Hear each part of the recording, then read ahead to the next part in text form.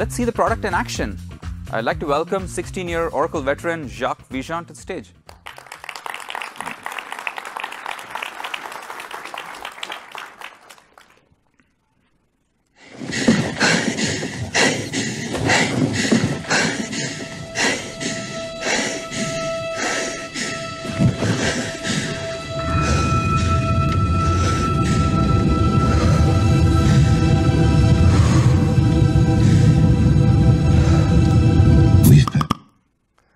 Don't you hate it when you're busy doing something really important and work just keeps getting in the way?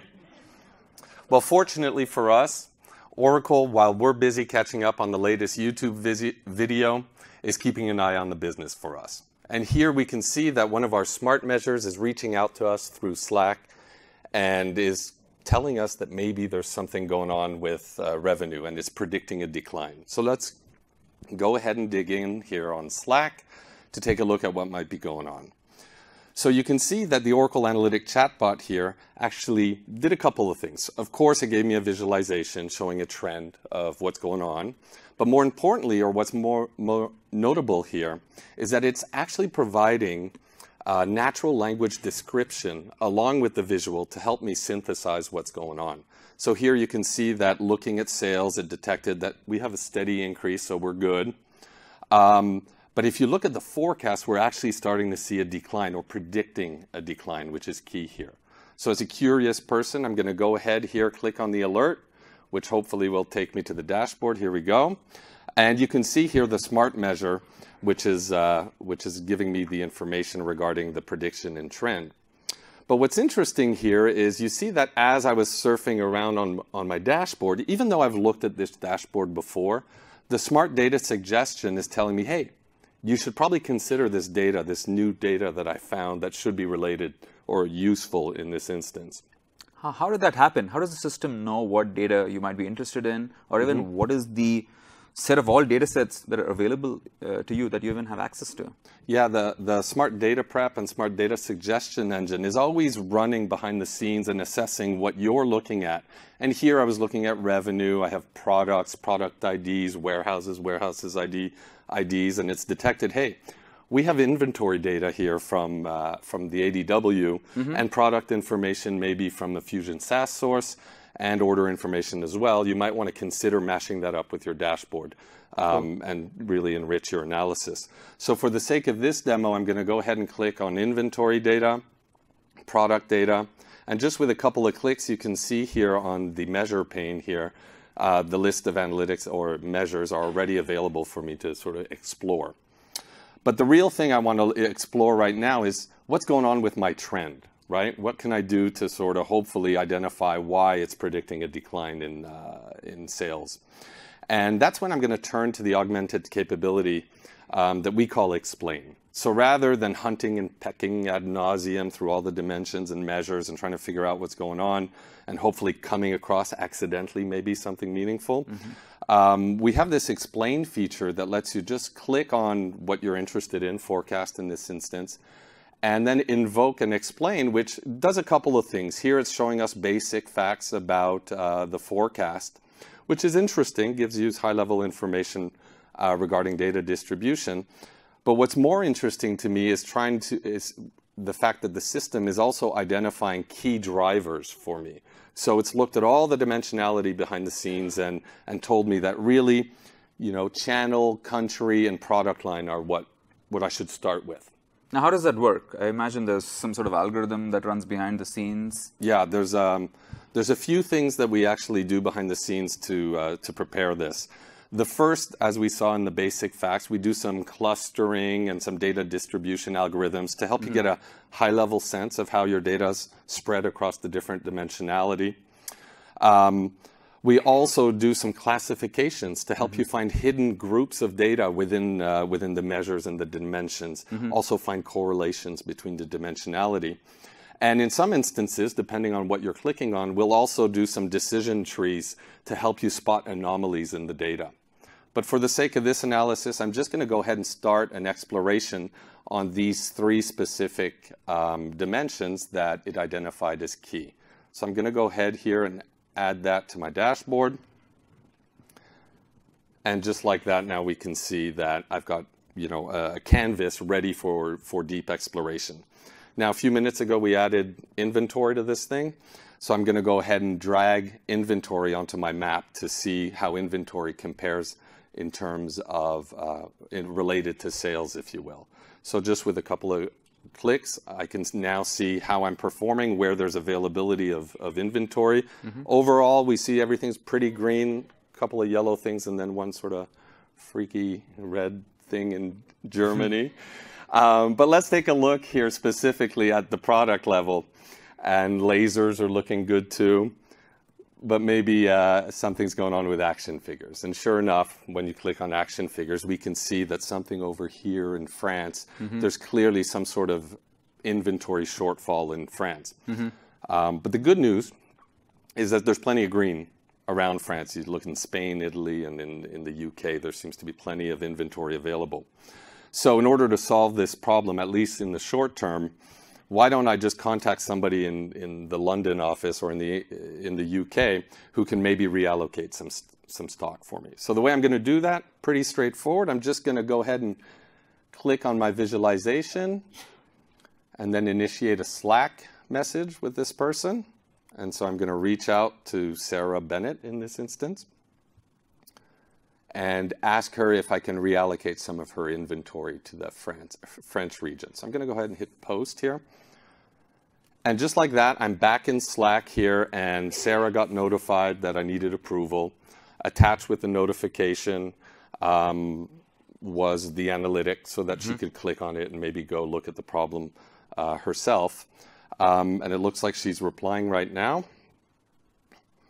And generally, she thinks it's going to be okay, but just before, you know, she pulls the trigger on this thing, she has a follow-up question, right? And she'd like to know, what's my sort of demand going to be going to be like in the next 3 months? And so without ever leaving Slack here, I can actually invoke the Oracle Analytics chatbot and more or less invite it to the conversation here and ask OAC to show us the sales and inventory forecast for London in the next 3 months. So that's not just static content from OAC that's showing up in Slack. You're actually connected live to the OAC. Yeah, absolutely. You know, when you think about the holy grail of analytics is to ultimately not do charts and graphs, but to help people make better decisions, right? And if they happen to be in Slack when they're making decisions, why not push the information out to the user and not force the user to go back? And right here, we're seeing how our natural language processing capabilities can sort of look through the Slack channel, but we also support a multitude of other channels like SMS, Microsoft Teams, WhatsApp, Skype for Business, and on and on and on.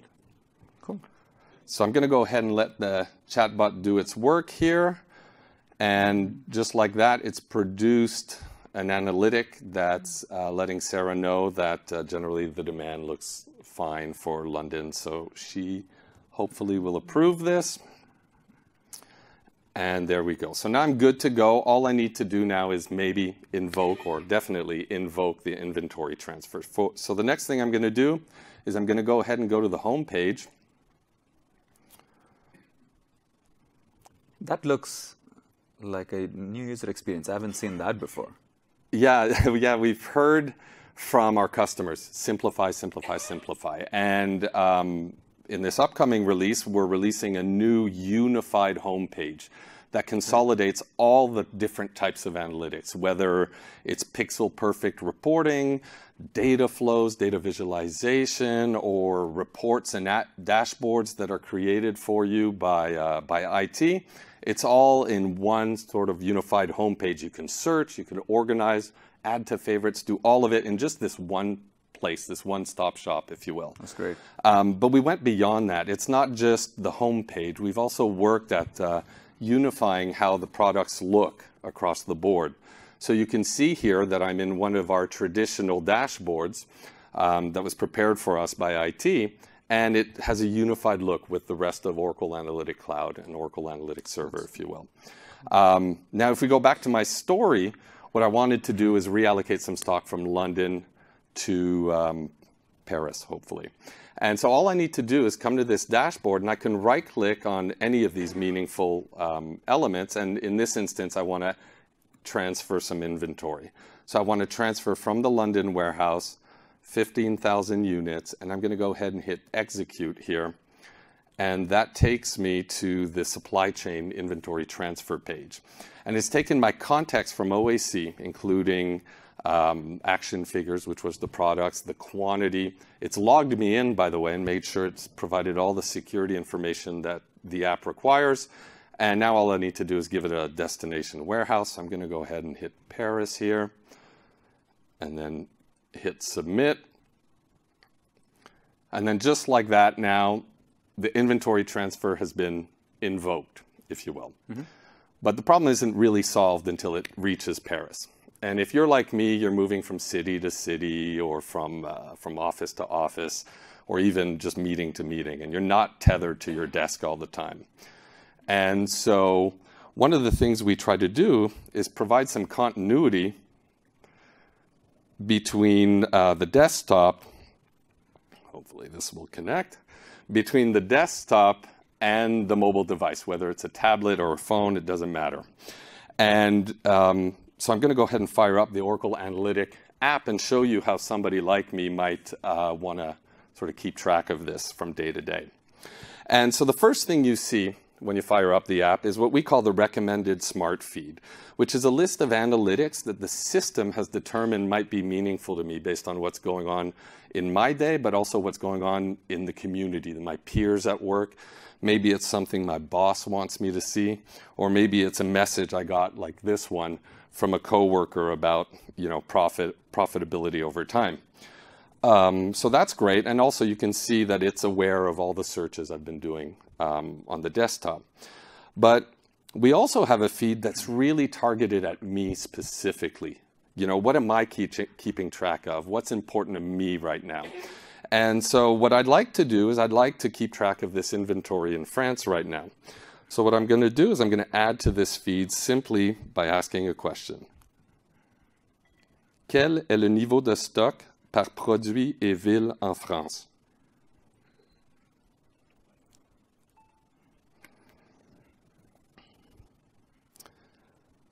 So just like that, using my voice, I can ask a question, and then the system brought back a couple of visualizations to help me keep track of that.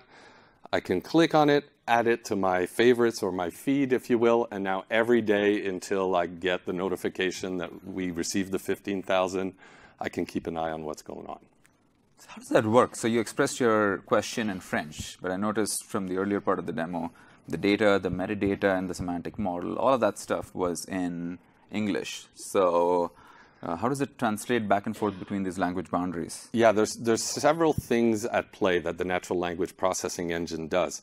The first thing is it looks at your question and then scours throughout all the data sets that we have to try to identify which one of these dozens or hundreds of data sets is most likely to have the answer to your question.